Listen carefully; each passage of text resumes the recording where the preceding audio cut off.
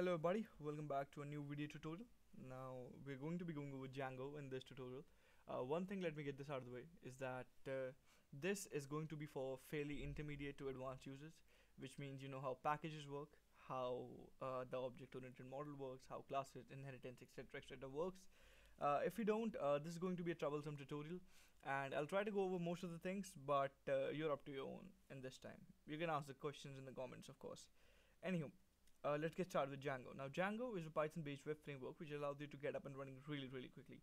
Even the tagline says that it's for professionals with deadlines, which is really good when you're handling so many projects and you want to get things done on the fly, right? Also, you might have heard of terms such as MVT or MVC. Now, Django works on the MVT architecture, which is Model View Template Architecture. Let me explain what that is. So, suppose the user makes a request to your Django server. That request is in the form of a URL. That URL is trying to navigate the user to the dashboard of the web application. Now, in any standard web application, the user will need to be logged in to access the dashboard, right? Anywho, we'll get on that later. So the URL is mapped to a particular view. For example, the dashboard URL will have a particular view which it will hit and ask the view to give a response to the user. Now, what is the view?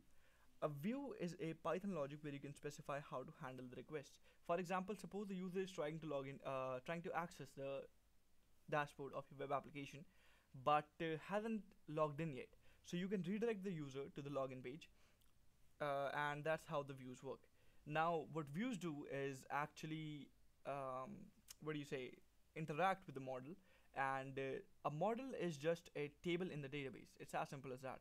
And the fun part is you don't have to write any raw SQL to get the data from the table.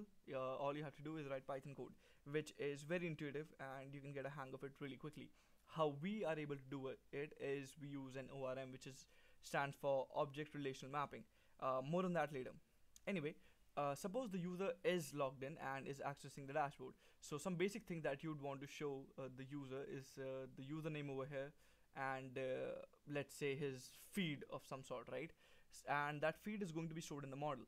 Now the view queries the model, gets all the data related to that user, and then displays that data to the template. Now a template, in the simplest terms put, is the HTML file that the user sees. So as you can see over here, this is the template that we are currently seeing. Anyway, with all that out of the way, let's get started. So this is my Linux bash shell over here, and I'm in the tutorials directory. Now what we're going to do is make a directory called Django tutorials environment, and we're going to cd into that. Now this is an empty directory. What we're going to do is create a virtual environment. So for most of the users, I am assuming you guys use Virtualenv. So what you can do is create a virtual environment through this command. Now this is calling the Python 3 version. Stop using Python 2, guys, by the way. This has been discontinued and will officially go into retirement in April, I suppose. There's something supposed to be done. Anywho, so what we do is we call Python 3, we get the -m command, which says call this module. The module name is Virtualenv, and we create a virtual environment in the current directory. Now earlier it was empty, and now we have magic over here. So we have the Python environment over here. Now what we can do to activate the environment is go to source and bin and activate. Now activate is a file inside the bin directory which activates your virtual environment. Why we use a virtual environment? Like I said, you should already know that. Anyway, so we have virtual environment activated. As you can see over here, this is the virtual environment. Anywho, let's do a pip list. This is going to list all of the packages that are installed in our virtual environment. As you can see, not a lot. Now what we can do is pip install Django. This is going to install the 3 something version of the Django. As you can see, this installed pip list Django version 3.0.2. Now we are going to create a Django admin, start project. Is that the spelling correct? Yeah. So we're going to create a project. So Django admin is a command that you get after installing Django itself. After you have installed it, we can start a project, and I'm going to name it Techruse. Let's just suppose I'm making a website.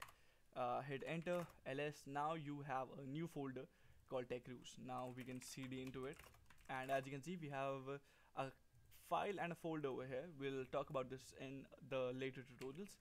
What we're going to do is run the server. So what I'm going to do is run the server, and python 3 manage.py run server, hit enter, and as you can see, starting development server at this URL.